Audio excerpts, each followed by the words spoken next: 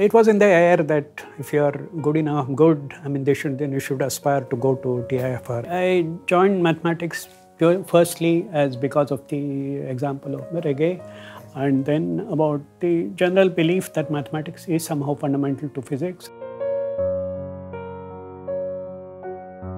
The story there is that at that time, Mostow had used ergodicity results in the rigidity theorem, which is something which is very close to Raghunathan.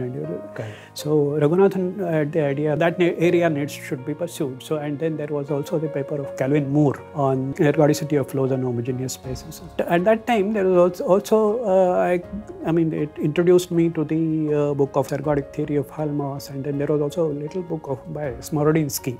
Smorodinsky's book introduced me to the Kolmogorov automorphisms. So in research, I would say sometimes it strikes you that there is something that you can do about these things here. So that's how my thesis evolved.